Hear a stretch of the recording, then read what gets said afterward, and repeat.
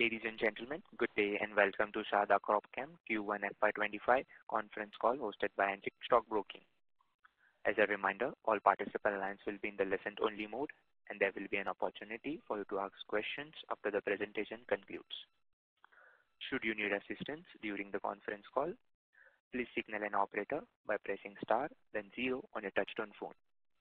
Please note that this conference is being recorded. I now hand the conference over to Mr. Manish Mahavar from Antique Stock Broking. Thank you, and over to you, sir. Thank you.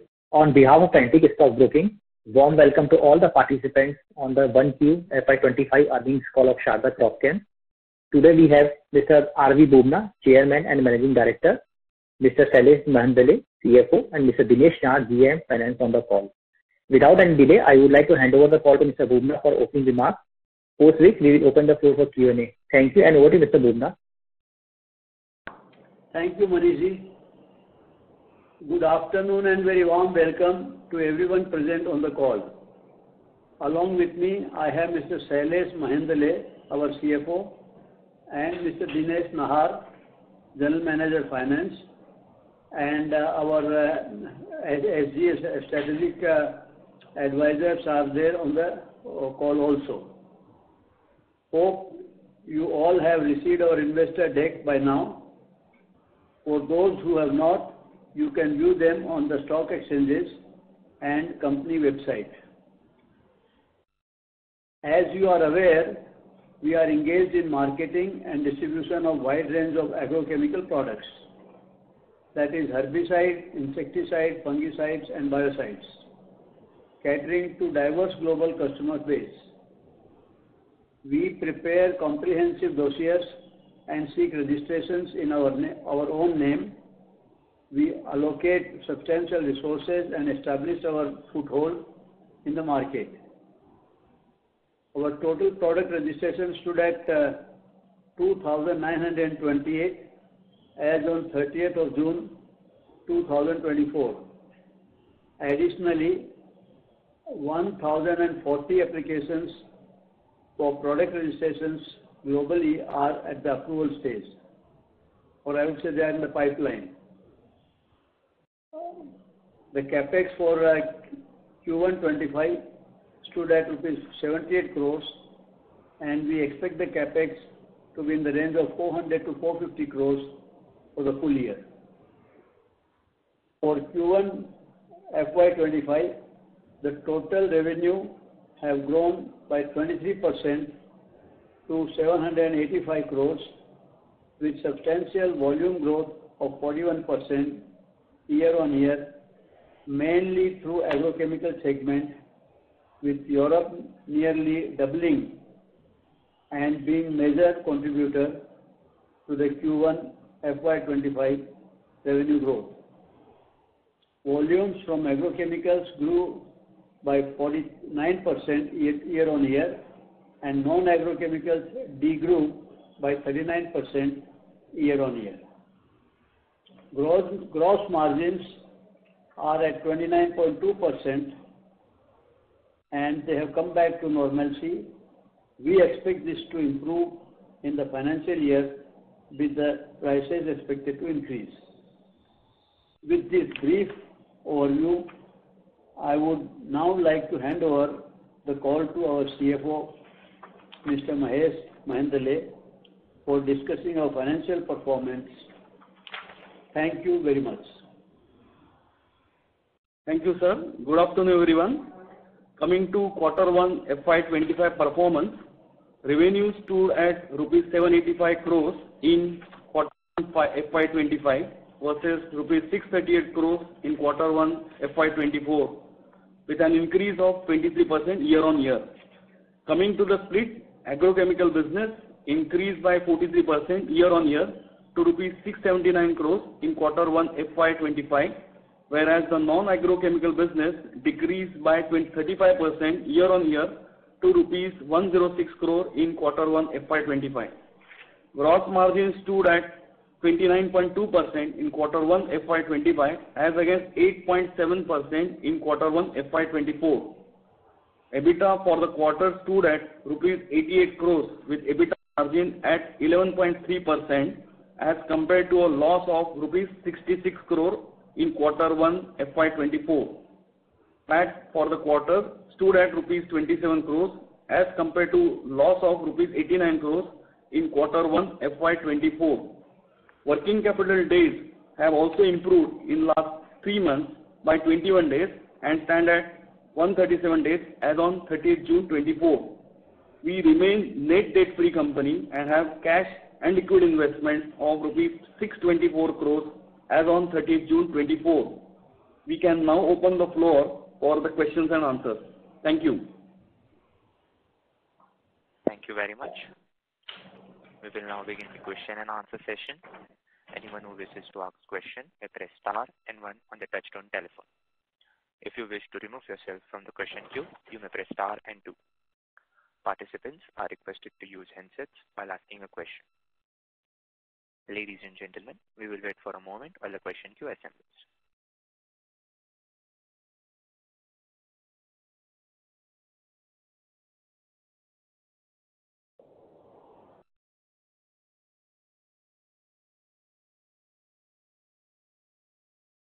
Our first question is from the line of Viraj from SIMPL. Please go ahead, sir. Yeah, am I audible? Hello? Yes, sir. Yeah, thanks for the opportunity. Just a couple of questions. One is on the AgChem business, the volume growth in key end markets. Is it more due to channel refilling or, given concerns on freight issues we are seeing due to the Red Sea crisis?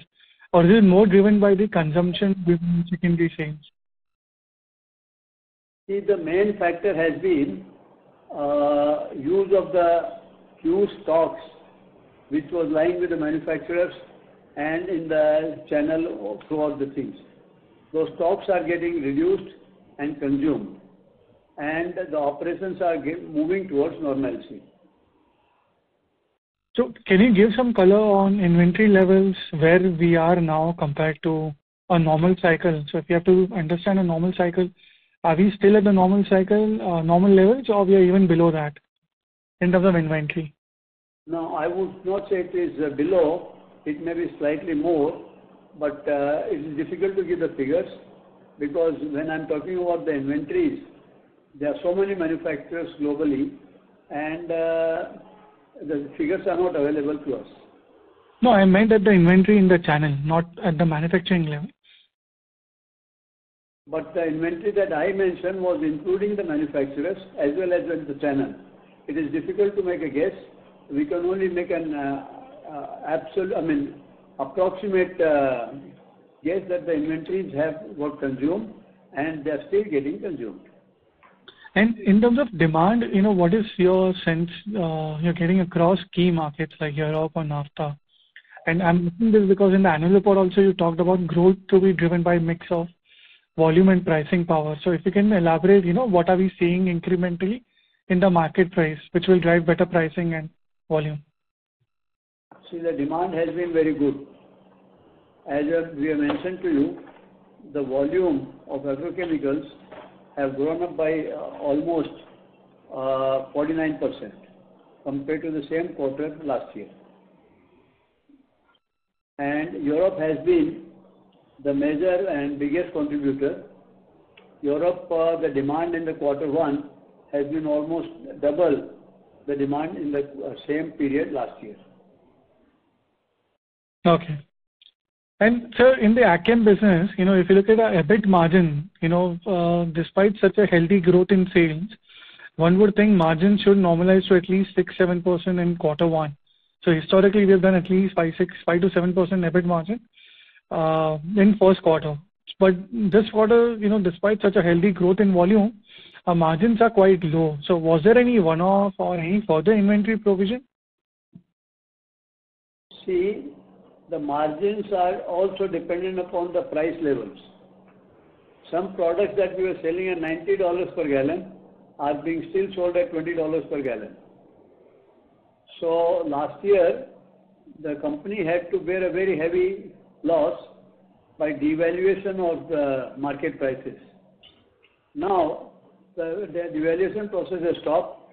If we are selling at $20, they are also sourcing at maybe $17 or $18. Now the same product when it was being sold at $90, our sourcing price was about $70 to $75. So in terms of percentage, absolute terms, the margins are still at a very low level. So, but the spread or the percentage should be even higher, if not same, right? Because say on a $30 realization, your sourcing is $17, as against say 70-75 on a $90 realization. So in percentage terms, actually margins will be, if not better, at least same as a normal cycle. No? I think you have not heard me properly. I did not say 30. I said 20. Okay. Okay. We are selling at 20. We are sourcing at $17 or $18. Okay. And on the other expenses, sir, what is driving such a sharp increase in other expenses? So last year also we had a very healthy base and there were some one-off expenses in Q1 last year. So, what is driving the other expenses and how should we understand that for the rest of the year, both in terms of margin and growth? Sir, one is, I would say, legal and professional fees. And second is foreign exchange loss. How much is the foreign exchange loss? I don't understand. How much is the FX loss in this quarter? About 8.31 crores. And this compares to how much of Q1 last year? Last year there was a gain of 9.5 crores. Okay, fine. I'll come back in queue. Thank you. Yes, please. Thank you. Our next question is from the line of Preet Malde from FY2024-25. Please go ahead. What is his name? Preet Malde. Preet Malde. Yeah. Hello, Mr. Bubna. So I had a question. In the agrochemical prices, before the prices dropped so drastically, they had even climbed up pretty high. So as you're saying that some molecules that were $90, you're selling it now for $20. Now, what should be a ballpark figure that this would be considered as a normal pricing? So do you think that the normal pricing level is now $90, which was before the price drop, or is it somewhere around $50-$60? I'm just giving an example on the terms of the pricing example that you gave. See, $90 in my opinion is too far. It will slowly, gradually go up, and it also depends on many other factors, including the cost of raw materials, cost of manufacture and all that. So it may take quite some time to reach up to $90, but it would go up to $30, $35, $40.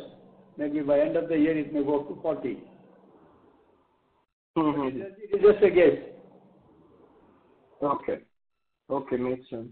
And you're saying that the inventories have started normalizing, the inventories being refilled. So what is still holding the prices down in these markets? So if the general sense is that the market has normalized, so what is still holding the prices down? See, the market share. Nobody wants to lose the market share. You understand? Market share is one of the important factors. All right. And just one more question. Historically, we've seen that Q4 has been pretty heavy for us with good top lines, good margins. So do we see that trend continue? Yes, please. Okay. Okay. Thank you so much. Thank you. Thank you. Our next question is from the line of Aejas Lakhani from Unifi Capital. Please go ahead. Thanks for the opportunity. I just wanted to understand the growth triggers on the non-agrochemical side. So there has not been recovery in the non-agrochemical volumes yet. So how are we seeing the trend in that business? See, in general, there is a lack of a drop in the demands. and one of the factors contributing to the lack of demand is high freight rates. The freight rates forms a substantial part of the goods here, and because of this Red Sea disturbances and other things, both the rate as well as the time of travel is quite high. So that is leading to the lower or drop in the volumes as well as revenue. Got it. And on the agrochemical side, are you already seeing the prices improving, or is it an anticipation that the prices will improve in the coming quarters? See, the price will improve when the demand is more than the supply. Today, demand and supply is matching with each other, and people do not want to lose the market share. So people are not very keen to get better margins. They want to have the same market volume, market share. This situation will change gradually, and that's very normal and natural. Okay, sir. And sir, last on the capex which we are doing, or rather the registration which we are doing. So historically, last few years we have been doing somewhere around 250 crore annual registration. This year the number you are guiding is 450 crores. So can you give some sense what kind of opportunities you are seeing, and how do you see this registration impacting our growth in the coming years? Mr. Lakhani, you are not very well informed about the capex that we are spending in the last 2-3 years. You see, last year we have spent 420 crores. Okay. In the previous year, 2022-23, our capex was 360 crores, but in 21-22, it was also 415 crores. So for the last 3 years, we have been spending in the range of 400 to 420 crores, and this is going to be more or less at the same level of slight improvement, increase compared to the average of last 3 years. Noted, sir. Okay, fine. Thank you. Thank you. Thank you. Our next question is from the line of Darshita from Antique Broking. Please go ahead. Yeah, thank you for the opportunity. The first question is regarding the FY25 guidance. We had given a 15 to 18% volume growth guidance with 15 to 18% EBITDA margin. Do we still retain that? Yes, please. Got it. Okay. My second question was regarding the higher inventory days that we have seen on YOY basis. What would be the reason behind that? I have not understood your question very clearly, madam. I would request to speak a little louder. Okay, yes. I understand your question. Yeah, Bhubnaji, I was just saying that the inventory days has increased on YOY basis from 85 days to 103 days. So I just wanted to understand the reason behind the increase. Madam, this increase is not very substantial or abnormal.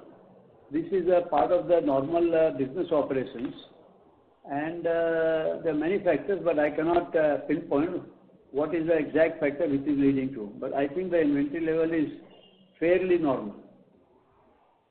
Got it. Okay.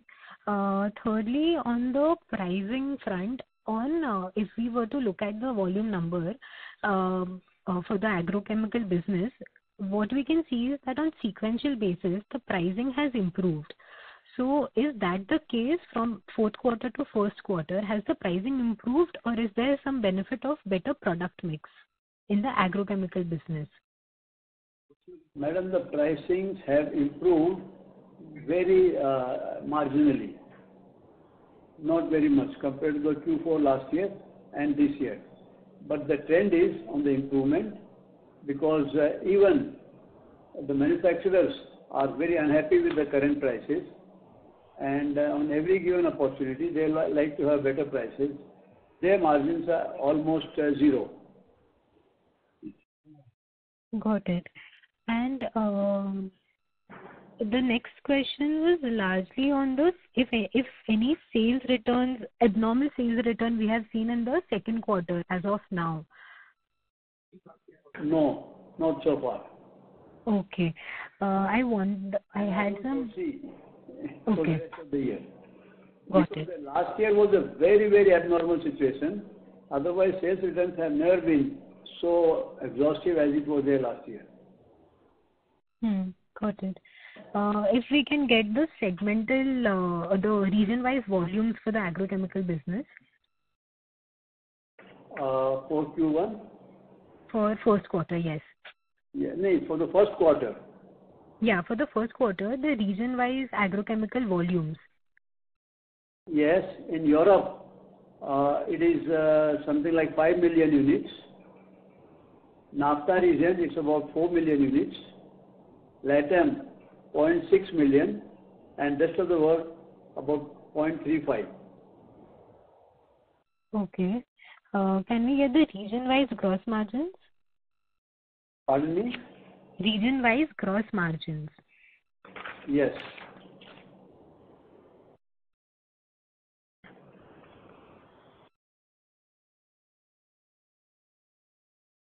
Madam, in Europe, the gross margin is about 35 to 35.5%. NAFTA region 22%, LATAM 32%, and rest of the world 38%. And average overall, it's about 31%. Got it. Can we get the region-wise registrations breakup? 1 minute. Yes, please. In Europe, the registrations are 1,625, NAFTA 300, LATAM 750, and rest of the world 250. Okay. That was very helpful. Thank you so much for answering all the questions. Thank you, madam. Thank you. Our next question is from the line of S. Ramesh from Nirmal Bang Equities. Please go ahead, sir. Good morning, and thank you very much for the call. Bhumna ji, so you talked about a very healthy volume growth YOY this quarter. So can we get an understanding of how this volume growth will compare if you were to take it on first quarter of FY23, just 2 years ago, because last year was an abnormal year. So if we were to compare this volume on a normal year, FY23, what would it be like? Sir, this is a very unique question that you want me to go back to the year before. Normally we come prepared for the previous year, but give me 2 minutes. I'll try to search for it. Yeah, so just to understand how it works out on normal basis. Yeah. You are asking about volume, no? Yeah, volume growth, yeah.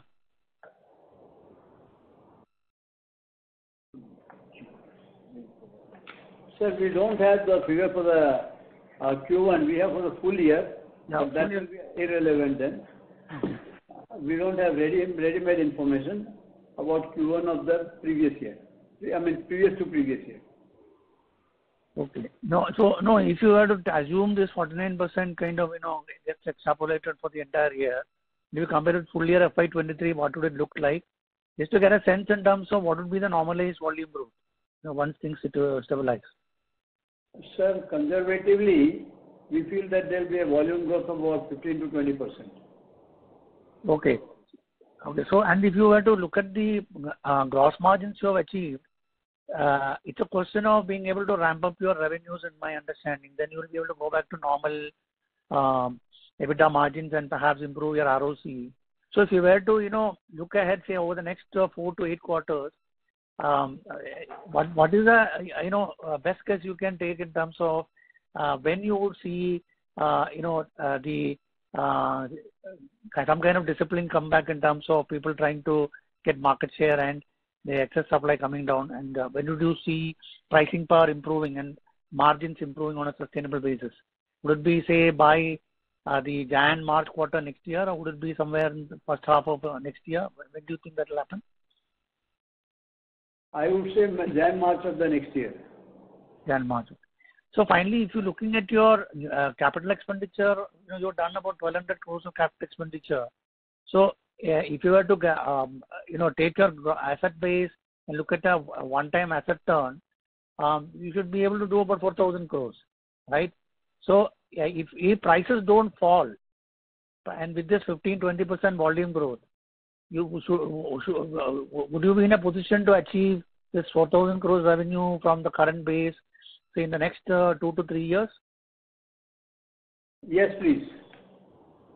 Okay. Thank you very much. I'll join the queue and wish you all the best. Thank you. Thank you. Thank you.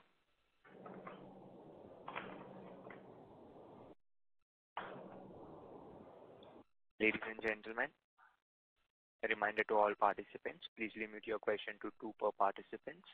Should have a follow-up question, we request you to rejoin the queue. Our next question is from the line of Bhavya Gandhi from Dala & Brocha Stock Broking. Please go ahead, sir. Yeah, thank you for the opportunity. So my first question is regarding the sales force. I see that the full year sales commission has been closer to 4 odd crores, whereas our sales force is closer to 500 people in terms of number. So can you just throw some light? Do we show it under some other expense as well? Sir, I have not understood your question. Can you please repeat what you are saying and where did you get this? So in the annual report, we mentioned 4.5 crores of commission, sales commission.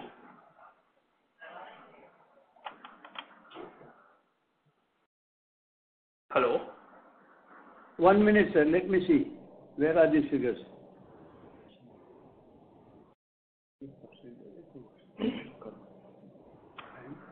Sorry, around 12 odd crores. 12 odd crores is the sales commission. When it comes to the total number of sales force, we have around 500 odd people, right?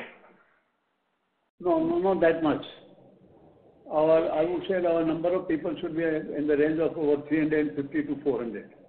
Okay, 300 to, okay. And do we show any commission or other expenses that we give to salespeople under any other head? No, sometimes we give them some incentives. We set some targets, and if those targets are achieved, then we give them some kind of incentives. Okay, and your total employees are 180 employees, right? Permanent employees. So where do you mark this 350 odd sales force? They are categorized under which category? These are all our team members outside India. This 180 are the team members who are in India and who are employed on the salary, employer-employee relationship basis.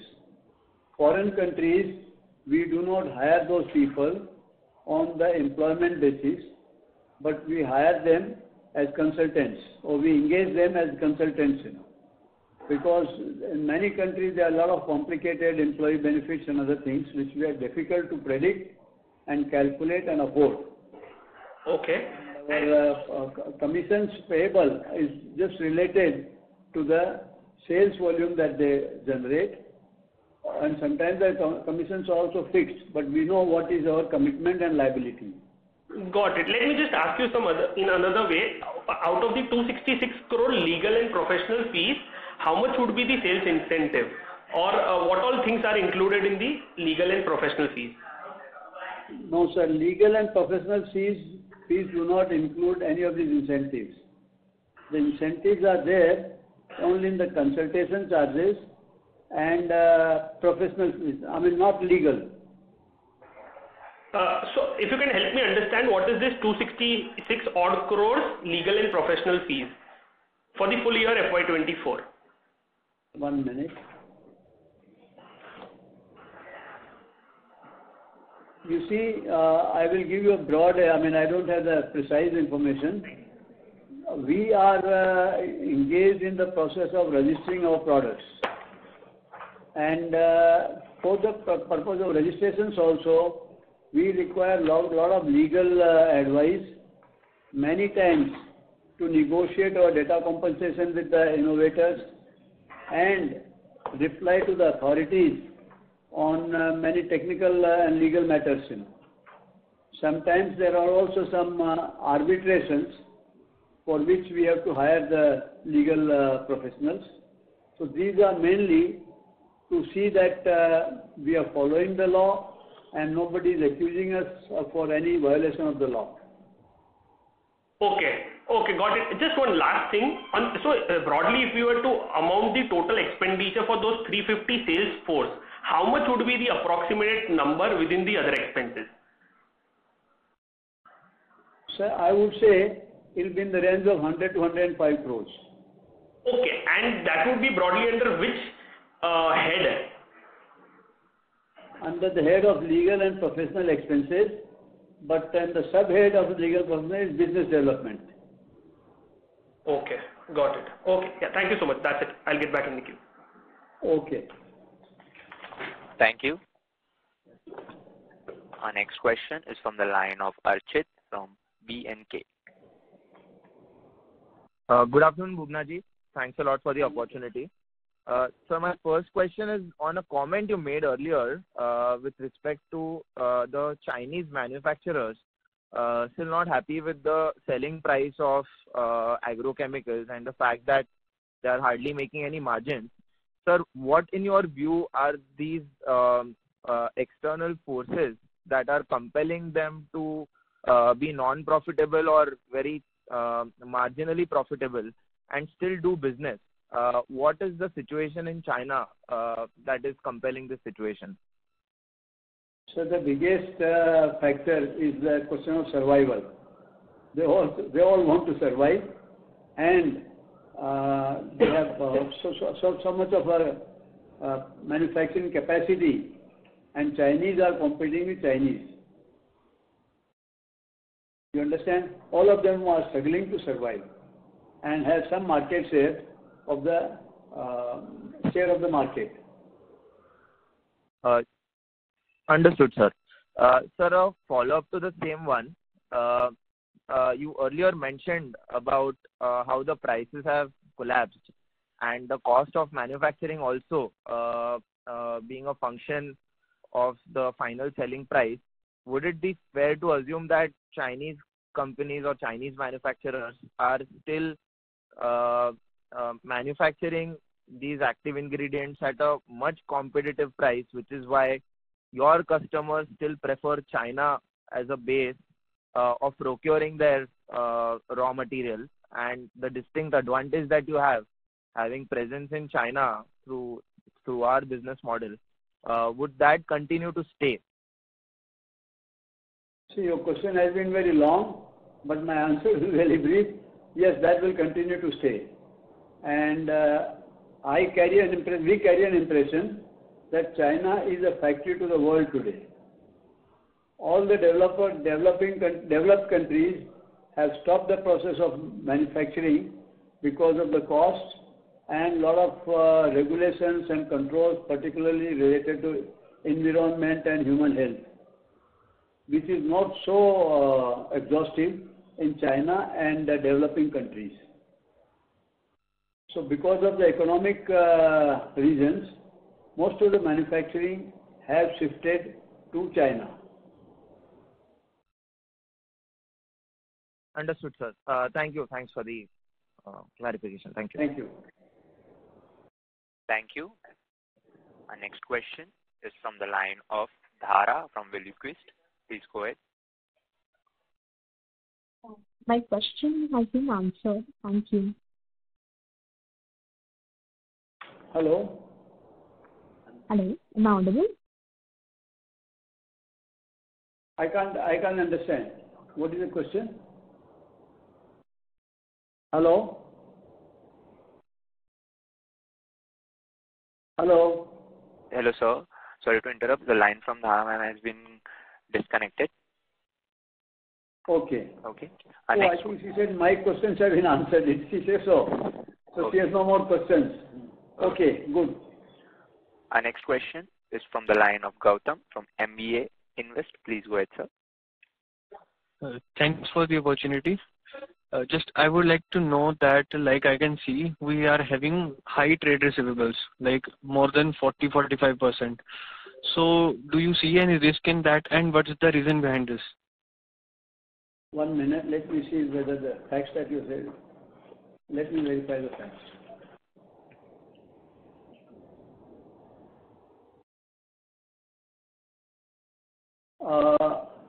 My friend, the trade receivables have gone down from 192 days in the fourth quarter to 132 days in the first quarter of this year.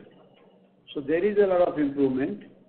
In the fourth quarter, the trade receivables are high because the sales volume in that quarter is very high, and now slowly it is coming down to normalcy.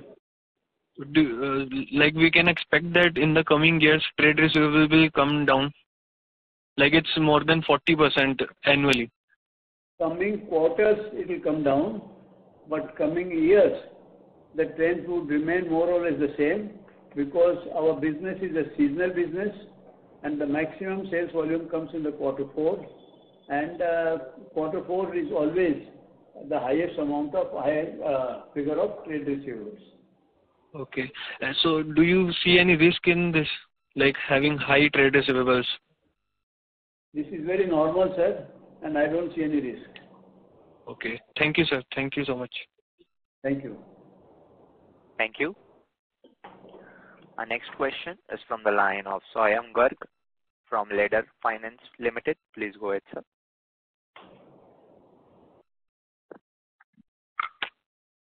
Thanks for the opportunity, sir. Most of my questions have been answered. So my first question is with respect to if you can give us a product margin in each region in agrochem business. Product margin? Yes, sir. Product margin. I have answered that question, but I will repeat my answer once again. The gross margins in Europe has been around 35 to 36%. Sir, I'm asking for product margin in agrochem business in each region. For example, pesticides, herbicides, and likewise. So product margin figures I don't have. Okay. I don't have the product margin figures. Okay. And sir, with respect to the what capex we have done in the last 3 years, what has been the volume growth and margin in those products in which we have received the registration in the last 3 years compared to the existing products? Mr. What's your name? Sir, Shyam Garg. Dr. Shyam, your question is very unclear to me. You will have to just speak a little slowly and loudly so that I can understand the question. Sure, sir. So in the last 3 years, we have done we have spent on registration. We have done. We have spent around 400 to 420 crores on registrations of new product in different regions. Yes, please.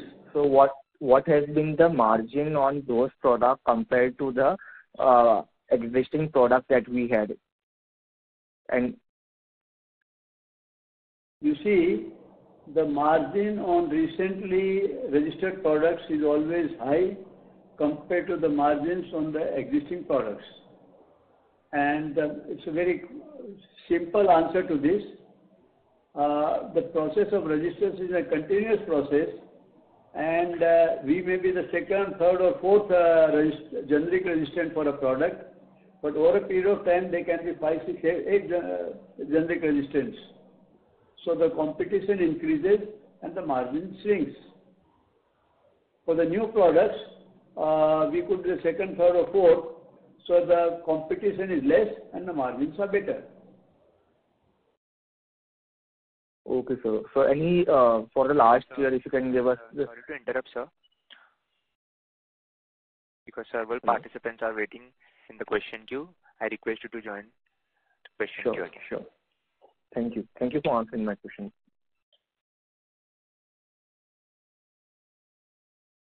Our next question is from the line of Raj from Archive Partners. Please go ahead, sir.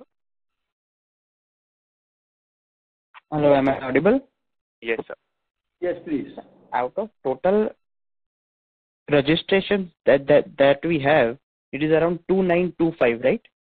So how much of that generates to sales for us? Like, how much of them are active? I would say about 80% of them are active. 80% of them are active out of 2925. Yes. All right. And sir, could you please give an outlook for FY25 and FY26 in terms of sales and in terms of EBITDA?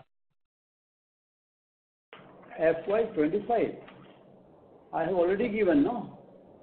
Just I actually skipped the point on that. So can you please repeat it? Increase by 15 to 18%, and EBITDA is going to improve also to around 15 to 18% compared to much lower or probably negative in some quarters last year.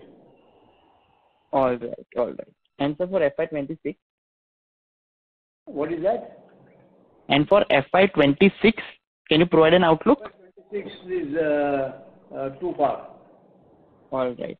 So sir, your FY25 and then go to FY26 because situations keep on changing. Lot of factors. It's a continuous moving situation. So there can be a lot of things, and we do not like to make guesses. Understood, sir. So sir, your FY24 EBITDA was 9.59%. So for FY25, can we expect an EBITDA of around 15% or so? Sir, I don't know whether you have been hearing. I have repeated this question many times. We expect EBITDA to go up to 15 to 18% in the current year, FY25. Okay. Thank you. All the best. Thank you. Thank you. Our next question is from the line of Chinmay from Transcripts Capital. Please go ahead, sir. Hi, sir. Thank you for taking my question. A little general question from my side. So the oversupply issue and the return of inventories that happened last year, you said that it was a rather unprecedented event.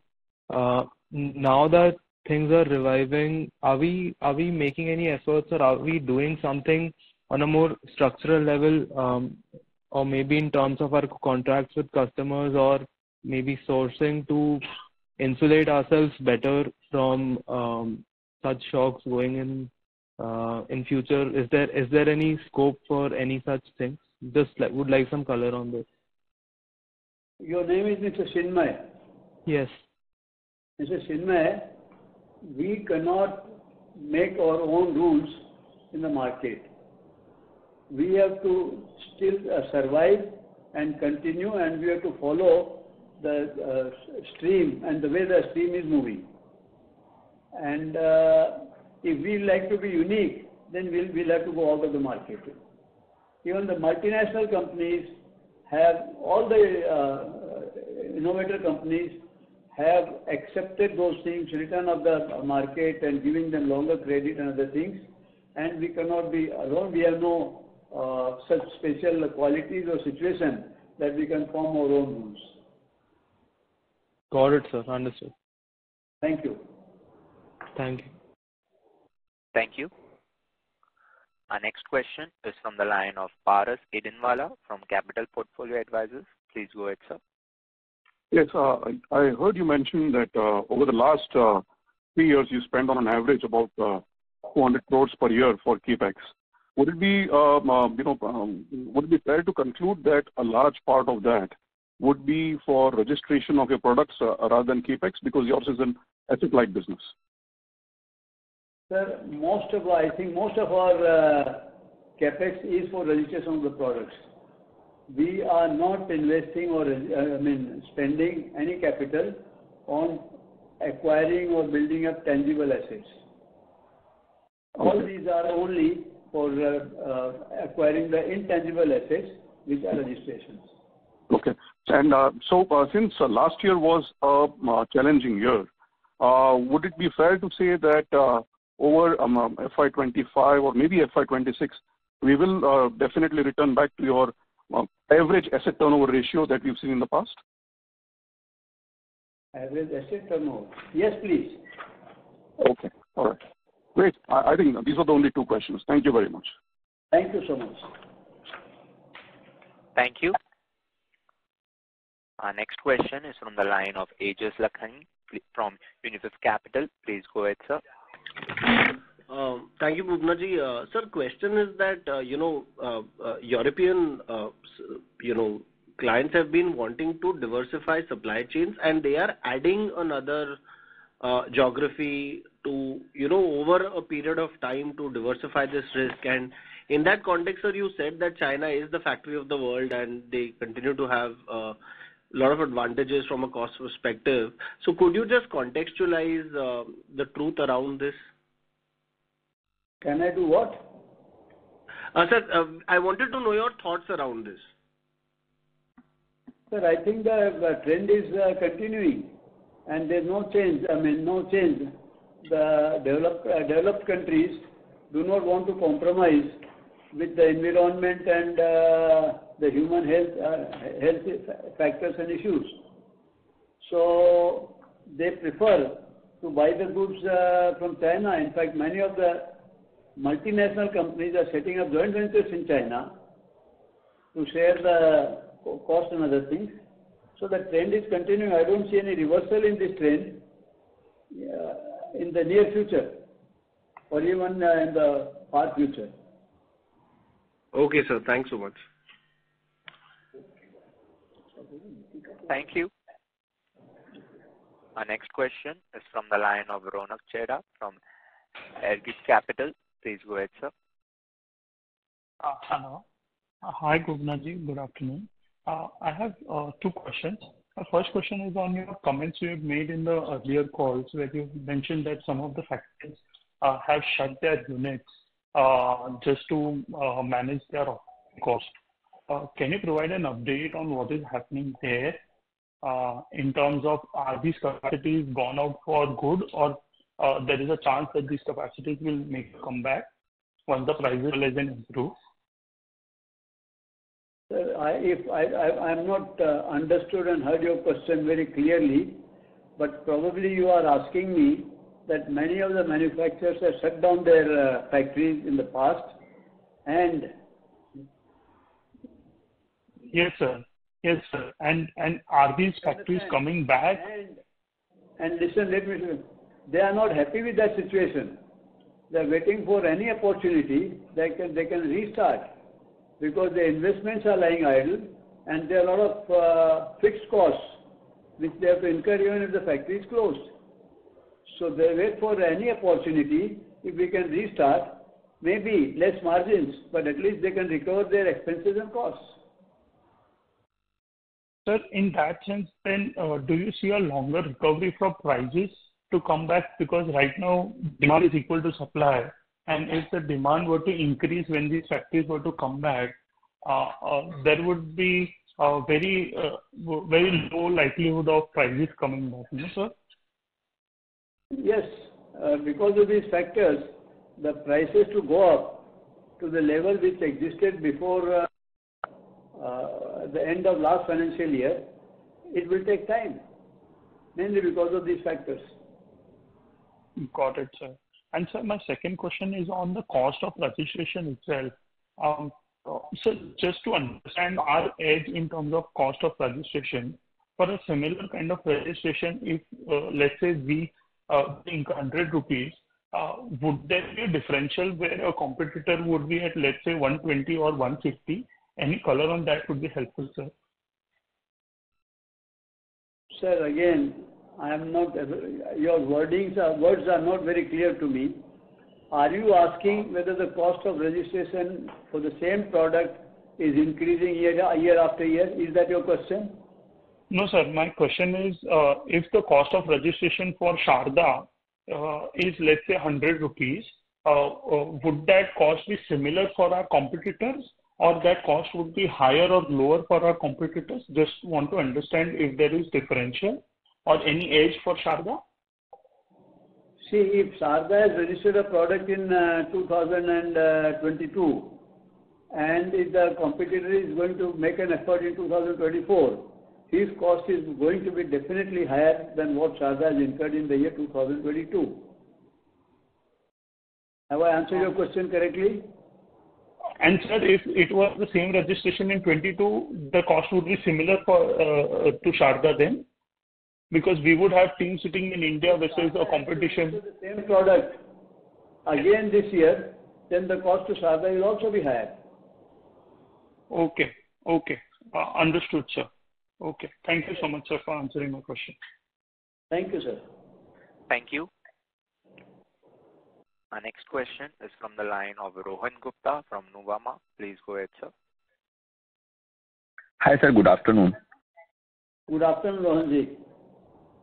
Sir, my question is on our CapEx plan. So, sir, when in last 2 years our profitability was slightly muted, you also slowed down your CapEx.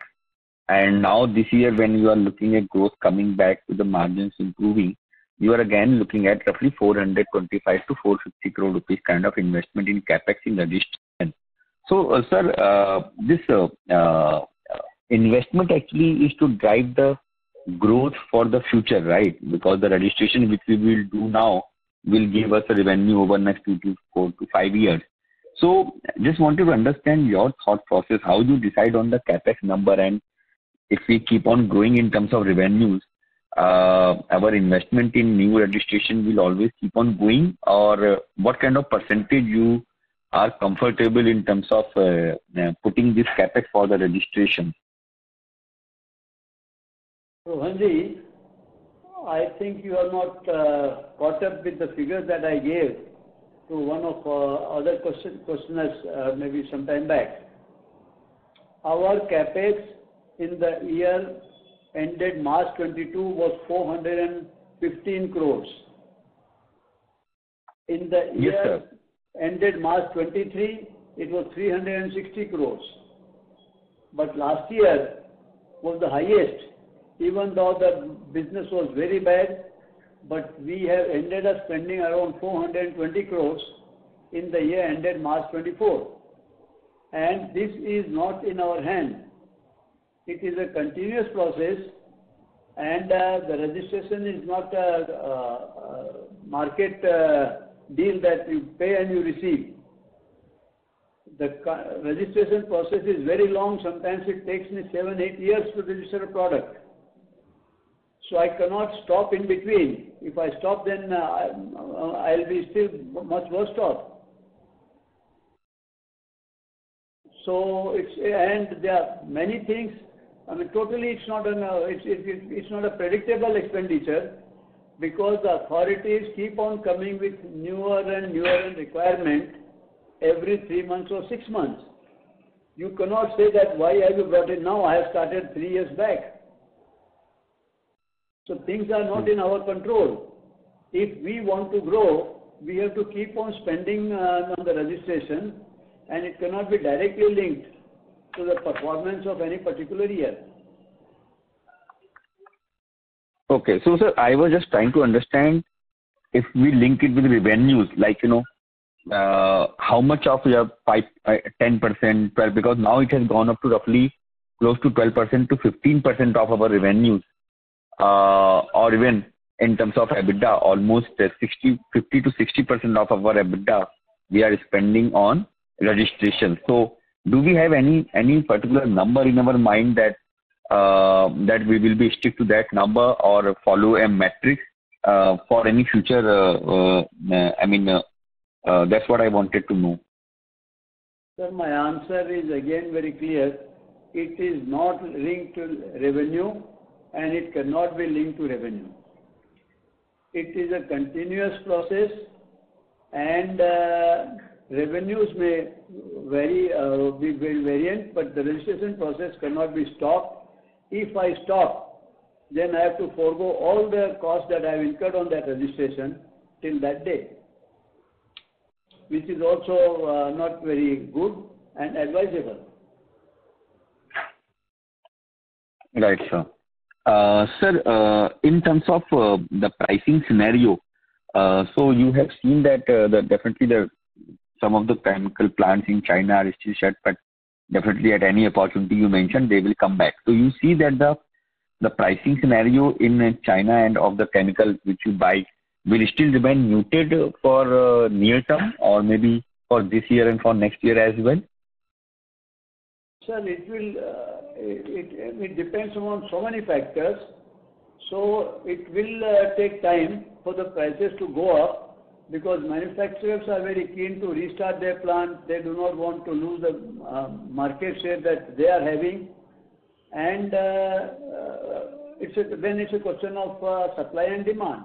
If the supply is in abundance, then the prices cannot go up. You understand me? Yes, sir. So you are saying the prices may remain because the supplies are still there, so prices may remain softer only near term. But this situation is also very normal. Many people are still suffering and very uncomfortable with the current situation. So these things will definitely have to improve, and they will. Sir, many specialty chemicals players. Sorry to interrupt, sir. Yes, sir. So please join the question queue for follow-up. Yeah, no problem. Thank you. Thank you. Thank you. Our next question is from the line of Anuj Sharma from M3 Investments. Please go ahead, sir. Yeah, thank you and congratulations. Sir, just in terms of the molecules, what could be the contribution of the top 10 molecules to the agri revenues today? Sir, your voice is very faint and not audible. I can guess what the question could be, but can you make it a little more clear and louder? Yeah, sir. So what I was asking is, can you share the contribution of top 10 molecules to the agri revenues? Yes, sir. The top 10 molecules are contributing about 35 to 40% of our total revenue. And so the next question is, if I look at 5 years ago, how many of these 10 molecules would have been there 5 years ago in our list? So what has been the maybe there were not so many of them were not there. And what is your name, Mr. Anu Sharma? Yes. See, our top 10 molecules do not remain in the list of top 10 every year. They keep on going in and going out.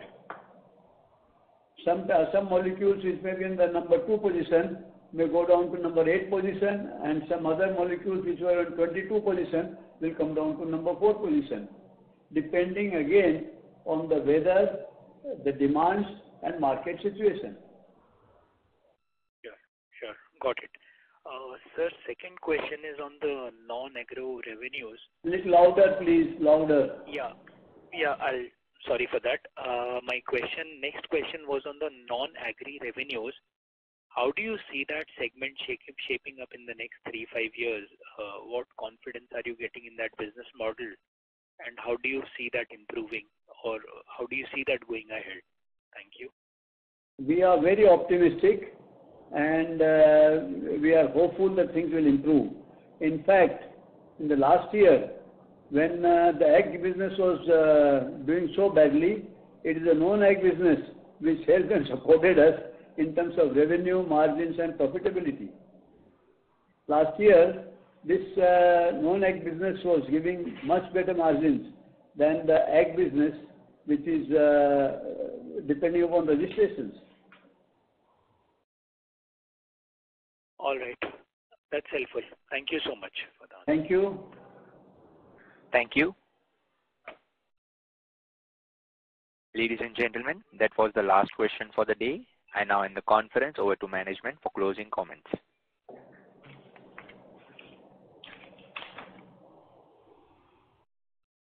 Well, I thank you everyone for joining us for this call.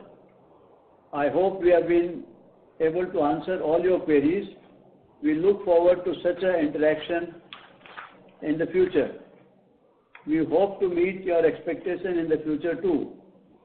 In case you require any further details, you may contact us or Mr. Devendra from SDA, our investor relationship partners. Thank you so much. Have a nice day. Thank you. On behalf of Antique Stock Broking, that concludes this conference. Thank you for joining us, and you may now disconnect your lines. Thank you.